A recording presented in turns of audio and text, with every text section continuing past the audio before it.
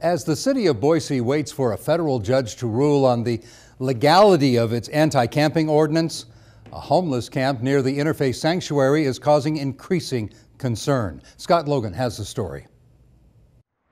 A spokesman for Mayor Dave Beater says the emerging homeless tent city behind the Interfaith Sanctuary is a public health and safety challenge that is quickly growing.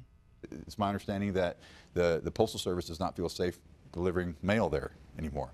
The Boise Weekly reports mail for the nonprofit sanctuary is being diverted to a post office box as more and more tents and shanties arrive on an island of land off Americana Boulevard owned by the Ada County Highway District. And it's not, the city says, because there's a lack of space at the sanctuary. You can just see for yourself that what has people concerned is, well, the squalor that's out here right now, and other people are also concerned about alcohol and drug abuse happening here. We asked one of the tent city residents. We hear all sorts of stories about drugs and alcohol out here. Is that true?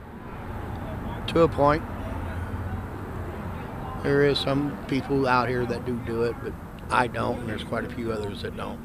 He told us many homeless people prefer to camp here rather than stay at the shelter because they don't like the sanctuary's rules and curfew.